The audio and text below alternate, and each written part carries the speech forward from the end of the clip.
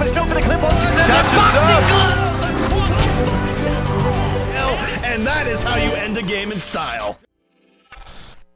Hey everybody, welcome back. I am David Bloom. I am the host of Bloom and Tech Podcast, and I run people like Forbes. We're here at the E3 Esports Zone. I am with the pioneering esports god, Kim Ram, who is now with the cool PC gamer tech site Xplayn to talk. He's going to explain about Xplayn. So Kim, let's start out. It's got to be interesting for you. You told me this is your 20th anniversary at E3. Do you remember those long ago days and what this place was like? Because this is, I think, here is where it was still going then. They had a couple of years in Atlanta. They said that was a bad idea. It came on back here. What was it like for you then, and what's it like now? Well, I remember my first E3 was 1999, I believe. And I remember going to the airport in Copenhagen.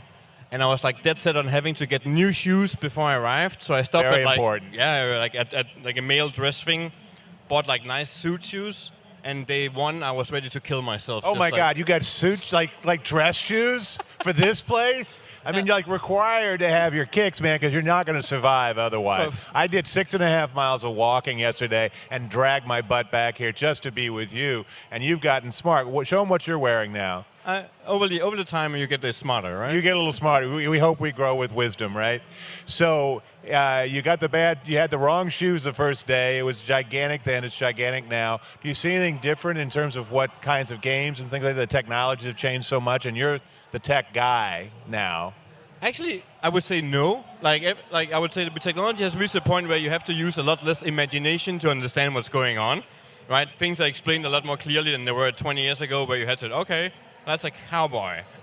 Right, it's really obvious what that thing is. Whatever it is, I can kind of guess what it, because it looks really good. But it was still the same technology race. There was still, back then it would be graphics cards manufacturers and so on. They are less important today, but now it would be consoles or virtual reality.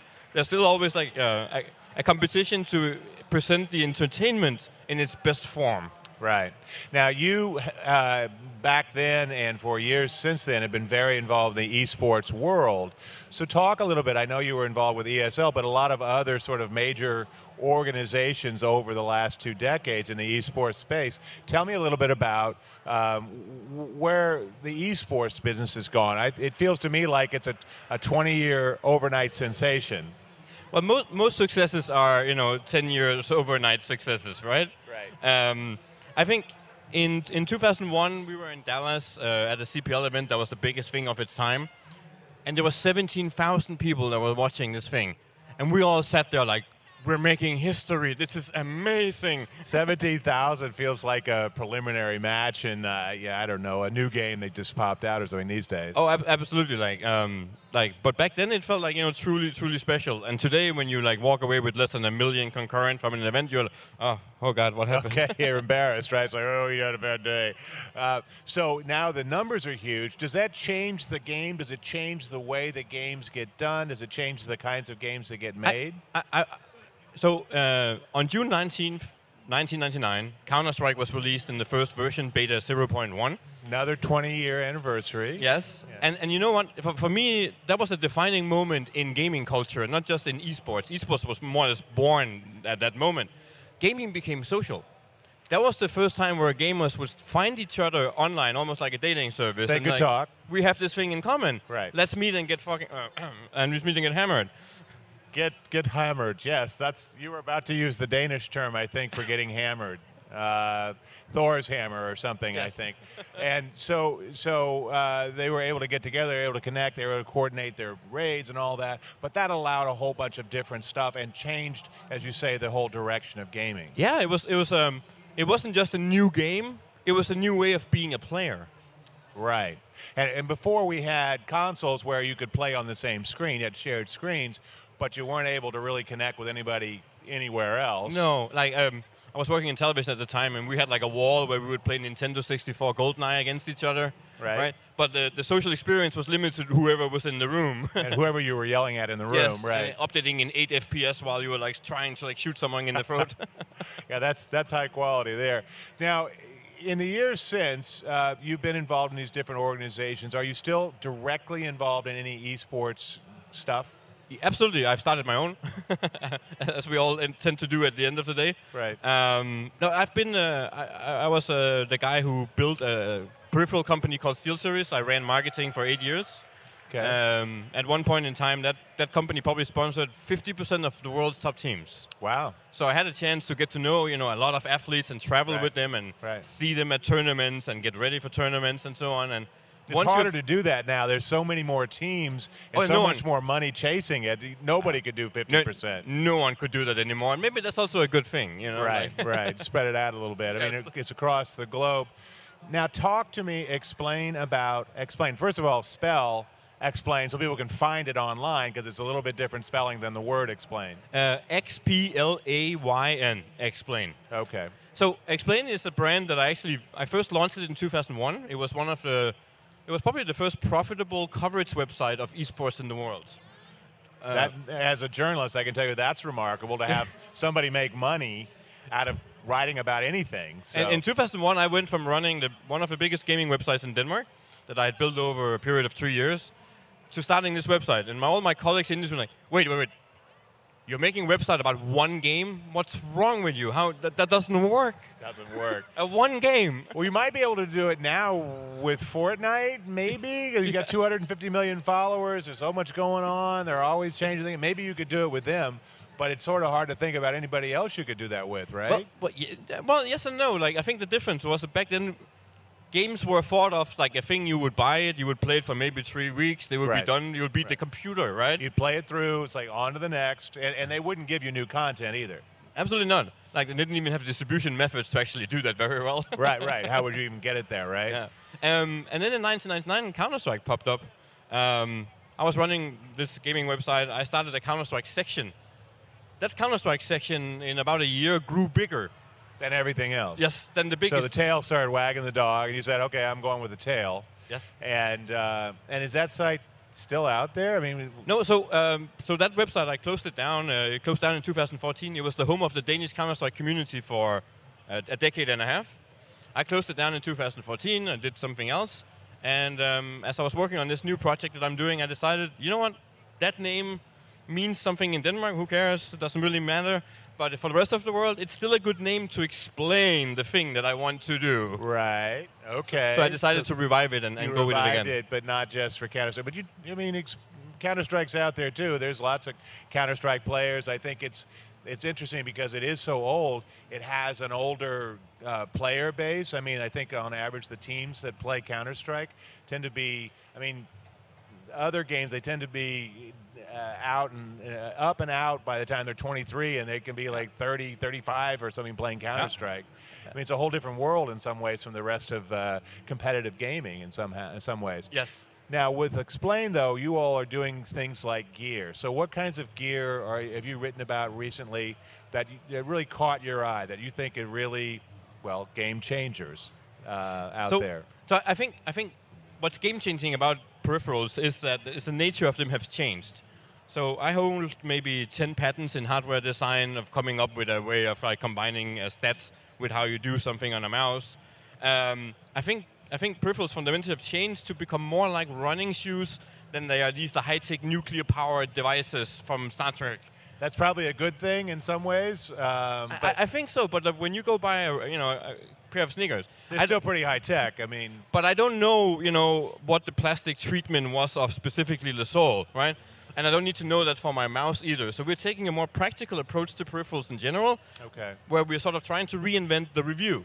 Like the process of how do I define if this was a meaningful experience to use this peripheral for me, and how do I share that with the community at large? Well, now that's interesting. So what we're talking about, instead of getting into the nitty-gritty of 1440 dots per inch and all those stats, which start to make sense if you read and start to go, okay, so that's more than this and less than that, but it does. But you need to understand what that actually translates to in actual performance, right? So that's the real challenge for a gamer. It's like, well, how does my game get better, right? Exactly. How does this correlate to me? What is my experience of this? Right.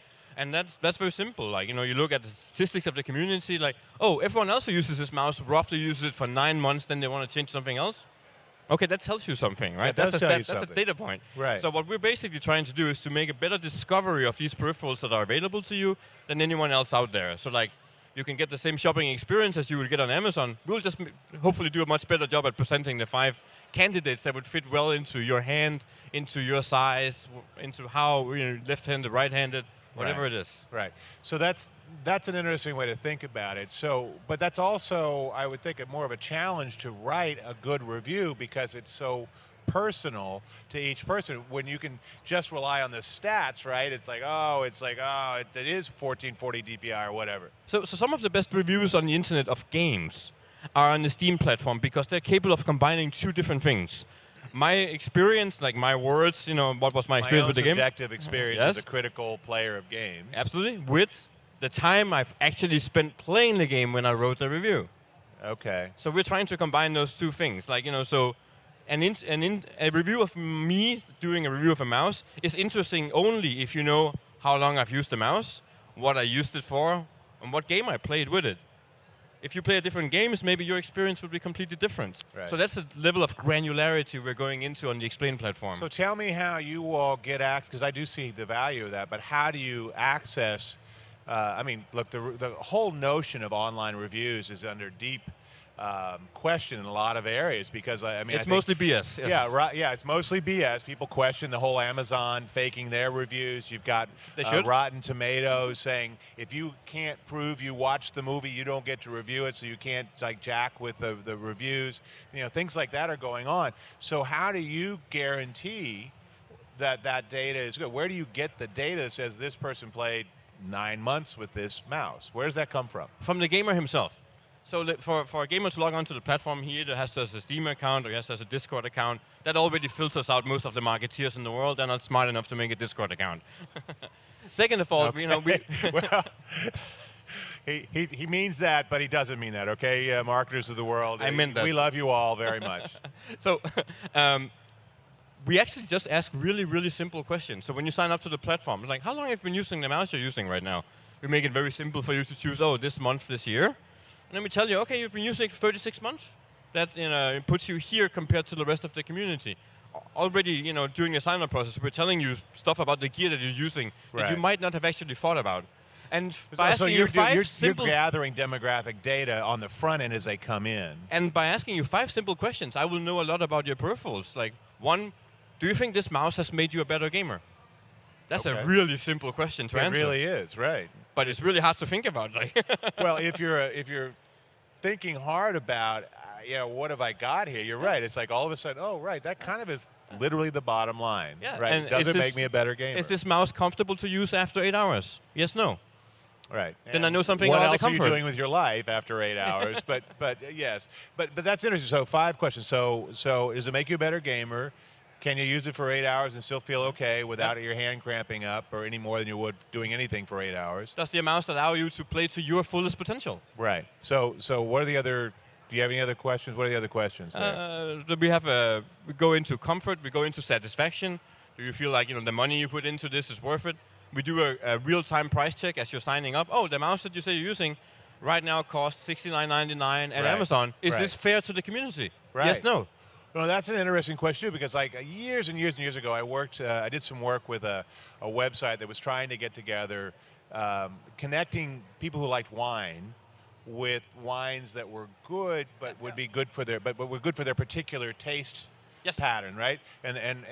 But also the conversation was what we called a quality price ratio, a QPR, because the idea was, there's a $15 wine that's pretty good. It's not as good as the $90 wine, but I can get 6 bottles of that for the 90 one that's maybe slightly better. Yes. So, it's the same thing. You're saying if I've got a $30 headset that does just fine as opposed to the $200 one, maybe this is really what you should go and get. Maybe that's great for you. Exactly. It's great, right. Yes. So, but it's putting it in perspective. If you've got the Rolls Royce, it damn well better be awesome, right? Absolutely. So that's part of it. We're making a hardware review site. That's where we don't write the reviews. The audience does that. Right. And we're also not trying to sell you anything. In fact, we're almost trying to tell you what not to buy. Well, so how do you make money then? If you're not selling things, you're almost the anti-sales machine here. How are you making money? Are you familiar with the website The Wirecutter? I know the Wirecutter, but it's attached to the New York Times, which helps. So they have like modernized what the affiliate model could look like, where they have one buy button that instantly signifies to you, oh, I get the buying experience from Amazon that I want. Right. But I also get a better product recommendation than whatever garbage I found on that platform. Okay, so by not selling stuff, or not allowing advertising, you're not as beholden to them, and they can say, if I liked this review or this one, I can buy it, and you scrape off a little bit, 10% or whatever, and that's enough to pay for more camo pants and really fancy E3 shoes. Yeah, you hope so. I got you here from Denmark, from Spain. I'm sorry. You're in where in Spain are you these days? I live in the Alicante region. Okay, that's lovely. And why did you end up there from Denmark? It's very different. I have lived in Taiwan. I have lived in America for a number of years. I've lived in Germany. I've lived in Poland. I travel wherever business finds me. Okay, and now Spain is the hot place? It's really hot. It's really hot right now. I say that in Palm Springs, 2 hours from here is 115 today. So, I wanted to live in a place where the only stress I have in my body is my stress, not everyone else's. Not everyone else's. Boy, bless you for that. I mean, good luck, too. So in terms of where you go, Xplayn is keeping you entertained right now. How big is the site in terms of the number of products, and how many folks are involved in getting all that out the door? So we're just launching. We're in beta right now. We'll probably leave beta at the end of the year. We're about 6 people involved in the project right now. We have every peripheral that's ever been used in esports. Really? Within a mouse, keyboard, headsets, mousepad category. So we're about 1,500 products. Okay. My girlfriend and I, who built the website together, we spent almost 2 years gathering technical data for all these products and putting it into different databases. We cover, I think, 1,300 pro gamers, what gear they're using that we have like in the databases, and we are over the next 6 months adding all that together and presenting it to the audience. So when we say esports, there are lots of mouses out there that aren't really built for the folks on stage right next to us who are showing a bunch of indie esports games, for instance. So you're really talking just about the high end. This is really the gamer equivalent of the race car reviews, right? Absolutely. It's like, here's the best shifter on your NASCAR or your IndyCar or your Formula One. Or here's the best one for $50. And here's the best one for $50. Yes. But it still works apparently for folks in esports. Absolutely. So that's an interesting, and obviously your background with esports is so long and rich, that makes sense, and you know so many people. Do you find people frequently say, we want that one, or we like that one? I mean, are you seeing some clear winners at this point that you could talk about? I think it's like phones. I think we have a tendency to become brands loyalists or some religious zealots, like to some certain degree. Right. So HyperX, for instance. You're either into Android or you're into iOS, right? Right. Well, yeah. You're either into Razer or you're into Logitech or you're into SteelSeries. I feel like the brand sort of becomes like almost like jeans and clothes. Right. Right. You're right. I mean, you like these jeans. You're going to keep getting those jeans because they fit. You like that mouse because you like the way they do it and they lay things out. But even there, though, are there? I mean, you're seeing, I guess, the different tribes, right, for the various brands. Which are there tribes that are bigger, doing better? I mean, how are you within esports? On a global level in esports, Logitech and Razer are probably doing the best right now. Okay. And what we're going to see over the next year is like probably a bloodbath in retail. As Logitech. Oh, I think that bloodbath in retail has been bloodbathing for a while. I don't think it started yet for this specific segment. Oh, really? Yes. Okay. So it's going to get really tough. Really? Now, why do you say that? Why the next year and a half that the esports video game? Logitech is not doing super well as a big company, but they're doing really well in the PC gaming peripheral section. Okay. That has been the locomotive that drive a lot of the other things that they do. Razer has just IPO'd and wants to maintain a stock price at certain level. So yeah, those two are going to do pressure to really. And then you have Corsair, you have HyperX, you have all these companies coming in, and they want a piece of the pie too, and they're making great products. Right. There's too many people making great products for the price points to probably be sustainable for the industry long term. So HyperX is one of the sponsors here. They've got a pretty entertaining. It's not the Game of Thrones. It's the Game of Wasps. It's not the Iron Throne. It's the keyboard and mouse throne, yes. which is pretty entertaining, and I'm sure it'll get shown. It's the Mind Wasp machine. Yeah, exactly. So people like them are pushing really hard in this space. But you're saying that we will probably see some shakeout in that space over the next couple of years. There's 20 Chinese companies that make roughly the same products that are waiting to enter the market. Interesting. So one of the things that I'll help do is to like sort those products out and help the audience make smart decisions. Right. Now that's a really interesting challenge, because you're right. You're going to see a lot of low-cost challengers. We saw it in the mobile space is sort of notorious. All of a sudden you had a bunch of phones that were dirt cheap, were pretty good, and the incumbents had to fight back, or couldn't. I mean, Sony isn't in the same place it used to be in terms of electronics, for instance, because of the cheap Chinese and North Korean competitors who've gotten better and better and better. So where do you think that we'll see that most immediately? Is it going to be all across the whole esports gamer peripheral universe? I think it's going to start in retail first, just because retail is under scrutiny and pressure, as you already said, right? Right. So when the margin starts going down, it becomes even harder to sustain that. Right. But we will see that materialize across the industry itself. Like, we're long overdue for a correction in the market. You know, and once that happens, you know, then we are looking at an esports industry that is mainly driven by marketing budgets.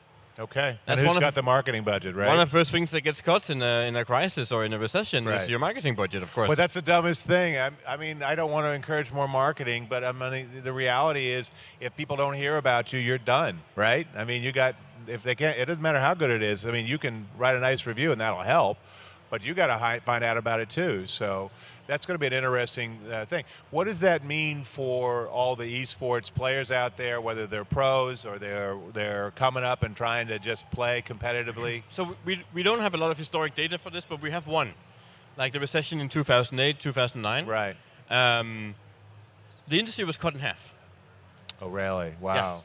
Back then, it was a very different industry. Like companies like Valve and Riot didn't care. They weren't there with products in the market that they were supporting at the time. So when I say didn't care, like they didn't have a viable product that they could do something with, right? Right. Today, the publishers are very interested in getting their games played and expanding that ecosystem. In 2008, 2009, most of the money in the space came from Microsoft. It came from NVIDIA, companies like that. Intel, I think, was putting some money in. Yes. And then you had like peripheral companies that made up maybe 40% of the whole space. When they started pulling out their budgets, there was a lot of teams that started folding. So if I just sort of look at like the prize money you could win back then that could sustain you as a human being, right, the industry was cut in half. The livable wage, and so a lot of that marketing budget was going into the tournaments. So the issue is, can we keep it going for the health of esports as it's bubbling up? And I think that one of the things that's different, or I believe is different now, because we're seeing it. I just wrote a piece for Forbes about, and for TV Rev about the explosion of like college esports arenas, sites like Super League Gaming that make it possible to have your local restaurant or movie theater become an esports tournament location. So it's popping up in all kinds of places. But I'm sort of curious about, as it's blowing up, are there new kinds of advertisers beyond the endemics like the peripherals that are helping make it a healthier? Oh, absolutely. You know, like everything from like car insurance companies to Mercedes, right? Like, right. So the ecosystem is no longer like just nerds like me and my generation. Now it's like everyone. And that's also, I think, the next evolution of what esports is. Like the reason why esports will do much better in whatever coming recession hits us is because it's no longer defined to nerd culture. It's just culture. Right. Like well, I think that's the point of all of Subnation is it's tied to gaming, but it's about just this culture of lifestyles of what people are into. Absolutely. Like so my girlfriend has a son. He's 9 years old. Him and his friends don't sit and discuss soccer. They discuss Fortnite or FIFA. Yeah, that's the only thing that they care about. Like, right. So you know, like what we're witnessing now is like a cultural disruption of sports as an ecosystem. Right. Like, how many 17-year-old kids today do you think are going to go out and like, oh, I can't wait to become, you know, a US soccer sports star? Or do you think they're going to be a Dota 2 star that, you know, where you can become a millionaire at age 17? Right. Sure. I'm pretty sure I know what they're going to set their sights There's on. a whole set of them definitely going that way. Some of them like playing soccer. They like to kick the ball around. But you're right. I mean, the opportunity becomes a whole nother kind of star, and you can practice all day and all night long if you want to. Think about it this way. If you were born in 98 or later, you have never not known a world where esports wasn't normal. It's us old farts that remember the world that before that, right? I fully agree, except that I know lots of people that still can't get their head around esports. And I say, look, do you ever watch a football game or a basketball game? They go, yeah, sure, of course. I was like, well, what's the difference between you who've never played football or basketball watching a basketball game and people who've played these video games watching other people play these video games and do well at them? And in 2008, I had multiple friends who told me, I will never use a phone without a keyboard. Yeah, BlackBerry. I don't see them anymore. I don't see them anymore. They're with BlackBerry in the ghost-ridden town of dead devices. There's no doubt about it, right? No, I mean, in Hollywood in particular, where I do a lot of writing, I mean, agents used to have their BlackBerry surgically grafted to their hand, and they would da-da-da-da with one hand, and they could da-da-da-da and send out 1,000 text messages to their assistant and all their clients and the 15 deals they were trying to cut that day. And now they're all on something else, right? And rolling 200 calls that way. So where do you think the peripheral world can go? So we've got this very established ecosystem of, keyboard, mouse, mouse pad, the things that you review. But we've got things like VR games coming, and we've partly here, really, but and AR games that are really interesting, and some of the things that they're possible as we get more and more power. We've got 5G coming down the pike. We've got over here the cable industry talking about 10G. They're landline-based, even higher, 10 gigabit speed stuff. We've got even the broadcasters trying to figure out ways to do better connectivity and interactivity. So where do the peripherals go, and what do you think's cool that's going to be coming down the pike that might change the future of esports? So I think we're pretty much set for innovation in the industry, which sounds scary, but I would equate it to the tennis catcher. Without knowing, my guess is that fundamentally the tennis catcher hasn't fundamentally changed in the last 10, 20 years. Right. Same thing with the badminton catcher or the whatever ball thingy that they're hitting. You mean the racket itself. Yeah, but the rackets did change a lot in tennis. I know they went crazy and they strung them up with the nylon and as opposed to wood, and now they're like these rocket devices. But the fundamental what it is, right? There might be lightweight materials, but they're not going to be anti-gravity all of a sudden, or made of laser or something, right? Not yet. We're doing VR tennis soon, and I'll look forward to that. So fundamentally, I think the tool sets that allow you to perform with high levels of precision are more or less done. What will change will be the games that we play. It won't be necessarily the peripherals. I think there's still some stuff to do for integration. When I press WASD, how hard I press them should determine how fast I move in the game. That level of integration still has some room for innovation. But more or less, I think the peripherals are actually done. Okay, they're there, and it's just going to be working around the edges. Well, that's probably a good place to stop. I'm David Bloom with Kim Rom, and you've just been hearing about Xplayn and explaining about where the world of peripherals and esports are going. Thank you very much. Thank you.